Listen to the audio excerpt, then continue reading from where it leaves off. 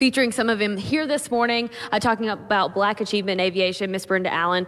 You have picked out someone that we all pretty much know, an awesome, iconic mathematician. Talk to me a little bit about Miss Katherine Johnson. Yes, so Katherine Johnson really was a mathematician, and some people may be familiar with her from the movie Hidden Figures. She was featured in that movie. She was a mathematician, always had a knack for it, studied hard, and really went on to work for NASA. What they called her was a computer back then. There were human computers.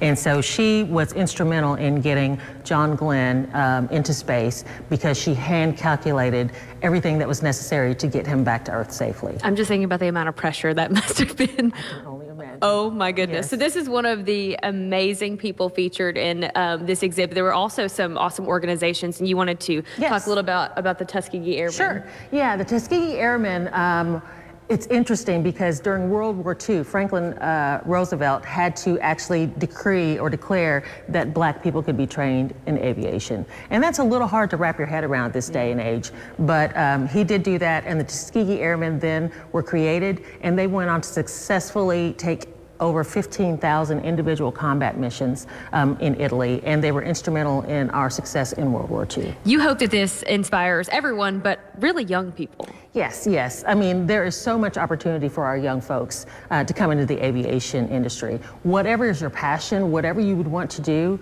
as a career, you can probably find a spot for that in aviation. And so this is really just meant to know the sky is truly the limit for the minds and the opportunities that are available in aviation. The perfect name for this exhibit that is open the entire month of Black History Month in February. So you can actually come Monday through Sunday and check out this awesome exhibit. It's a great thing to bring your kids to, and some really interesting stories that you may have never heard before, guys.